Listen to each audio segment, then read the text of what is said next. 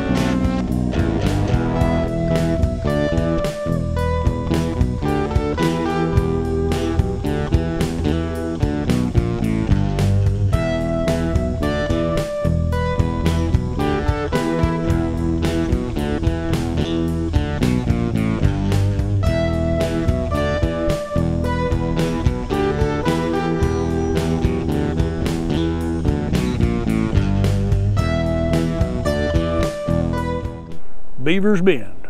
It wasn't too bad a drive, a little over 3 hours, but of course we stopped for puppy break. But as you can see, such beautiful country here in McCurtain County, Oklahoma. We're in site number 12. Now this is a handicap site. This happens to be right next to the restrooms. Not that we'll need too much of that because it's a full connection.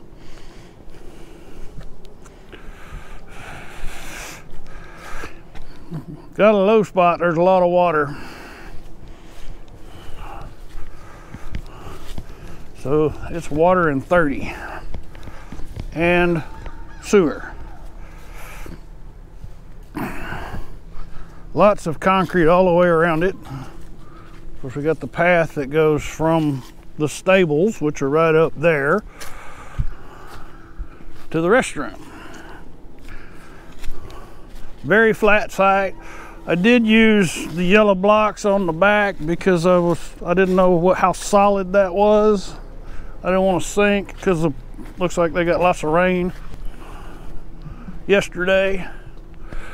We have a little lantern hook, fire burner, fire ring, charcoal cooker, and a concrete patio table, concrete picnic table.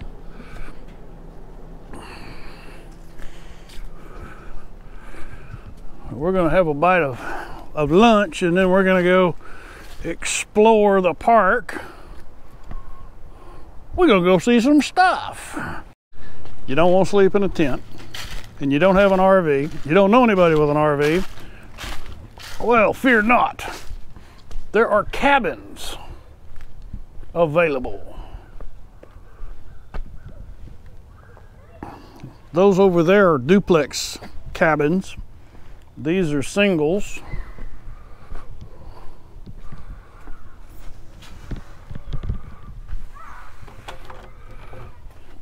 And they're locked. Smoke alarm's going off, beeping in there. But anyway, maybe we get a look through the window. Let's see. Yeah, can't really see anything. But anyway, you can stay in a cabin at Beavers Bend State Park, Oklahoma. Has riverfront cabins. Can you believe that?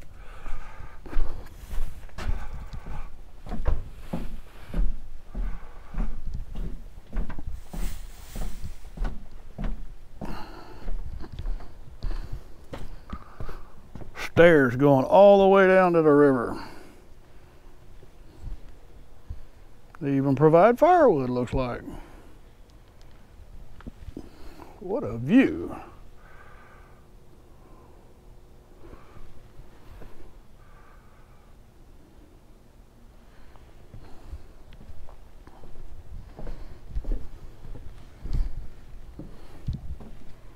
Awesome.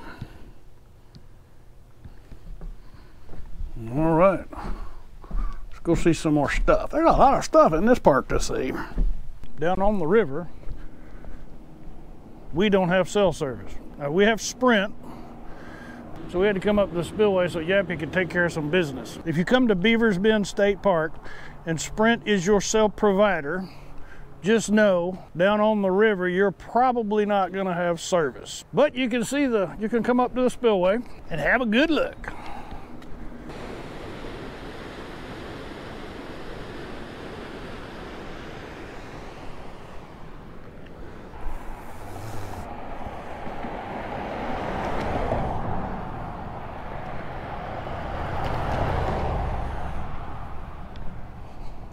That's pretty cool. To camp, after finding some firewood, we dropped cell signal at the spillway. So I whipped into this little overlook of the lake to see if we could pick up cell signal. No cell signal, but a great view.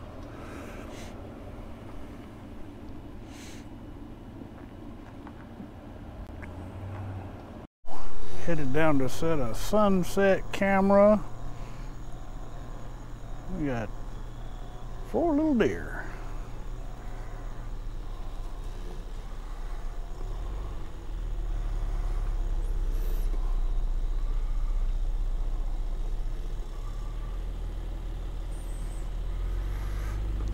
Get the urge to float, to get out on the water, but you don't want to get in the water.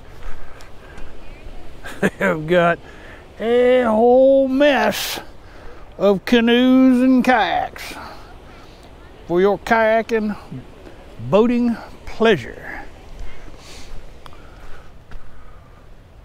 Although they don't seem to be open right now. All right, let's go see some more stuff.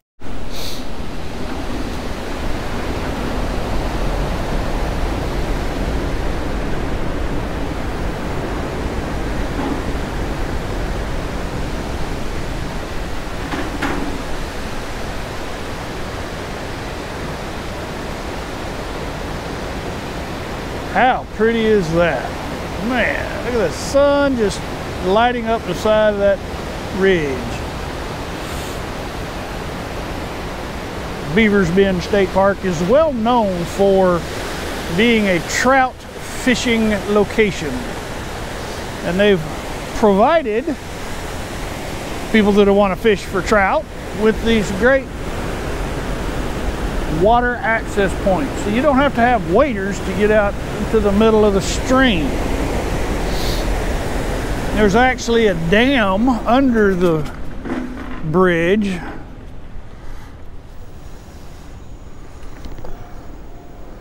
So you end up with some slower, still calm water on this side.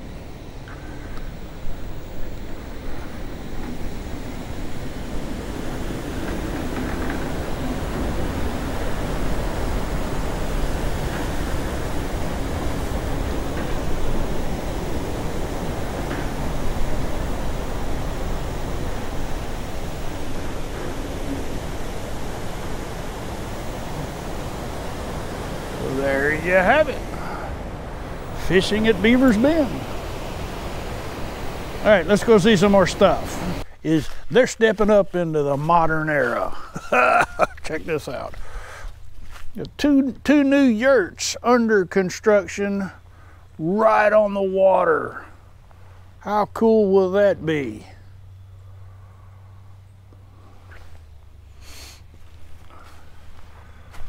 That looks like fun. All right, let's go see some more stuff. Downstream from the spillway. Man, this is just so gorgeous. I'm on the dam. That's the intake for the power plant. And on the side of that concrete there, it shows 640 feet. 90 feet down from there is where the intake for the power plant is. And I know all this because of this device right here, which referred to itself as the Talking Rock. It basically gives you an overview of Broken Bow Lake from start to finish. It's 600 feet deep out there. That's a deep lake. We are standing below the Broken Bow Lake power generation facility. This is the Broken, I think they call it the generator fishing area. I don't know how that works, because you would think there'd be more water coming out of there if they're generating electricity. Maybe they only spin those turbines once a day or something. I know we heard the alarm going off last night. So pretty. Just love the way the sun is sparkling on the water out there. All right, let's go see some more stuff. Broken Bow Lake, Beavers Bend State Park. So when we arrived yesterday, we stopped up there when we were going to get firewood. I thought it was only appropriate that we come down here and get up close and personal with the bottom of the spillway. According to the Talking Rock box that's over on the dam, when this lake was originally constructed, it was projected that the spillway would only ever probably be used about once every 30 years. That has since been proven to be incorrect. Then one year they had 200-year floods happen in the same year. All right, let's go see some more stuff. Beavers Bend State Park. Man, this is one huge park right here below the Lakeview Lodge. I'm telling you, if you don't have an RV and you don't want to sleep in a tent and you're not too big on the idea of a cabin, then I don't know if you could get a better view than that right there. How awesome would that be? Hey, let's go see some more stuff. So if you're coming out to Beavers Bend State Park and you want to stay over by Broken Bow Lake, you only have one option for your RV camping pleasure. And that's this camping loop here. And most of them are pull-through sites. And quite a few of them actually are full connection. They all have concrete pads that seem to be pretty level. And they're tiered, so you don't have a whole lot of obstructions to your front porch view. But they're tight. Overall, the whole campground is snug. There's some private vendor type stuff. There's a zip line tour that goes across the lake. There's a bus tour. There's a marina with lots of boats. And there's also a boat ramp and plenty of tent camping over here. But you can actually jump over to the FPV playlist. I did a drive-through with the truck so that you can get a feel for this part of the Beavers Bend State Park, the lakeside part of Beavers Bend State Park. Go see some more stuff. Carson Creek, Beavers Bend State Park. Man, talk about a cool place to camp. And I was wrong on the last segment where I said if you're going to camp on the lake, there's only one place for an RV connection. I was wrong. Carson Creek has got some very nice RV spots. One of the loops a little bit rough, but I definitely plan on coming back and doing a more comprehensive video on Carson Creek. Meanwhile,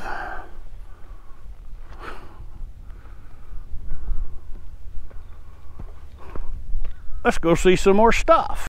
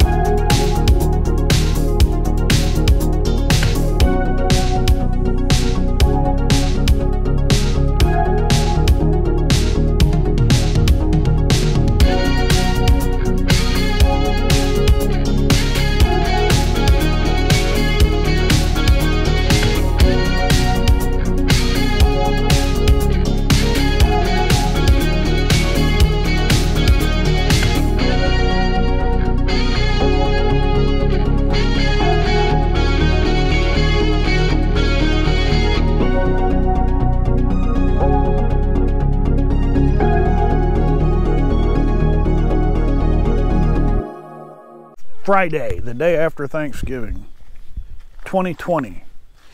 Beavers Bend State Park. We're camped out here on the river. I'm in the Fern campground. And yesterday, I put a hook in the water, but I was really wishing that there was some place where I could launch the inflatable boat, because there's not a whole lot of information, you know, on the internet about, there's just stuff that you don't know unless I show up here. So I found actually a boat launch right next to Fern Campground. So if you're coming into Fern Campground, go past the train depot, past the dump station, and there's a gravel road with a gate on it that says, a sign on the gate that says no camping. That just happens to be the boat launch. Now, it's not much of a boat ramp, but it's more of a boat ramp than none at all. Unfortunately, we're going to be rolling out of here this afternoon because it's scheduled to rain for 2 days straight. So I'm probably not gonna mess with the boat. But now you know, here on the river, they actually have a fly shop. So if you don't know what, if you're like me and you've no clue as to fly fishing 101, and here you go. What does it cost to rent a Segway? We do guided Segway tours. Guided. Park. It's $35 a person. Okay. All right, so if you're coming to Beavers Bend State Park and you want to get the Dude RV experience, kind of riding Little Red, you can rent a Segway. Well, actually, you do a Segway tour of the park. So now you know. Beavers Bend State Park. I've been driven by this several times since we've been here, and I've just been dying to come check it out. Beavers Bend State Park is not overly friendly for the people with mobility issues. Yeah, they've got handicap ramps in places, but really not too friendly.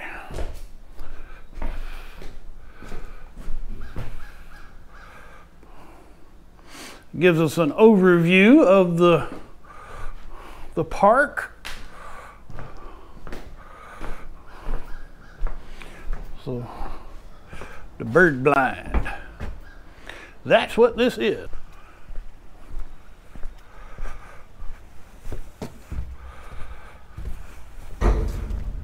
Whoa, no! That's a scary sound.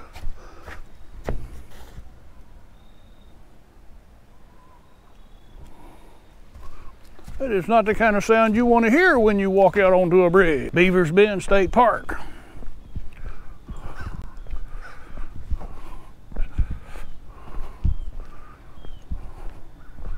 I bet this is just, it's gorgeous now, but I bet it is stunning during the summer.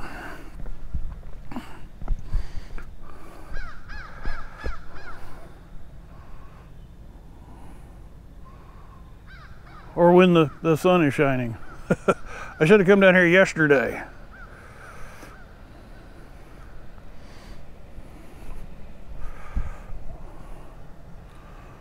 All right, let's go see some more stuff. I think I'm gonna go up here and check out the restaurant. It's Bigfoot. Needs a face covering.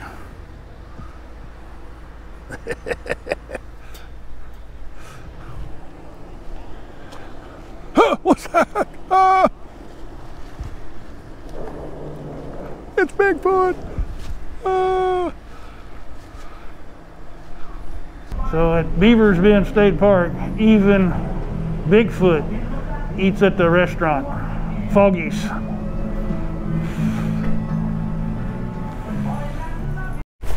The train is running today.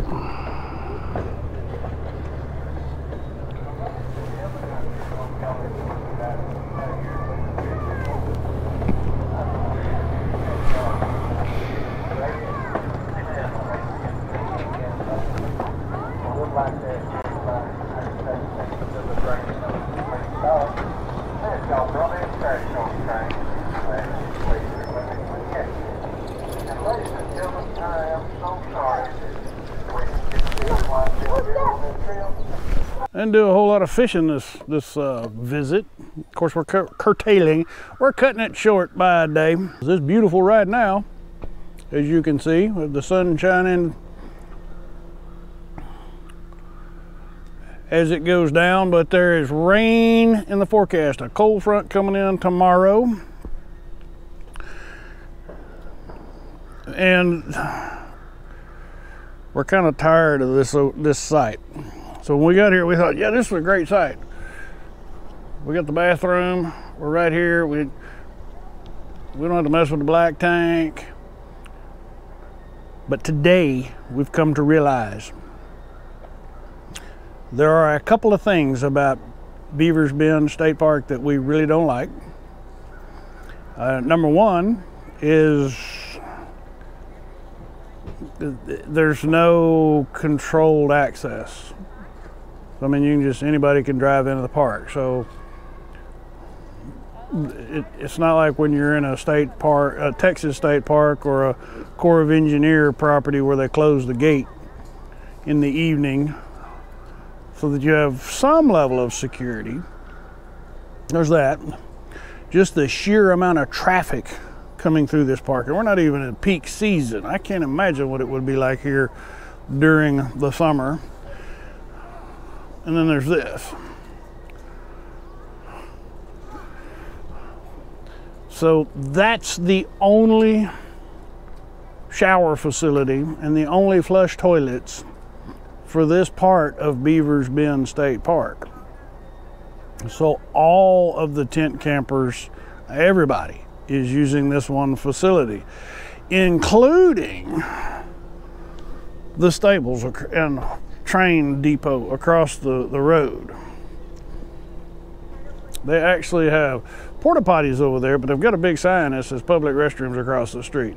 And so we've had an unending flow of bathroom traffic all day, which is driving the dogs nuts. We don't want to go through a Saturday of that either. And when we arrived, our site had a standing lake of water. And so when it starts raining tomorrow, that's going to fill right back up. So we're going to pick it up, pack it in, and head home. Would I come back? Yes, I'll come back, but I won't come in the summer, and it will be a middle of the week visit. I want to be very off season so that there's fewer people here and we can have some peace and quiet. And I won't use this site again. I'll pick a different site. All right, that's kind of the overview. Hey, if this is your first visit to Dude RV, please remember to click on the subscribe button and hit that bell as well. I know you want to see every episode. And for those of you who have been following along, thank you so very much. I am so deeply honored. That's why I do what I do. All right, with that being said, y'all come back now, you hear?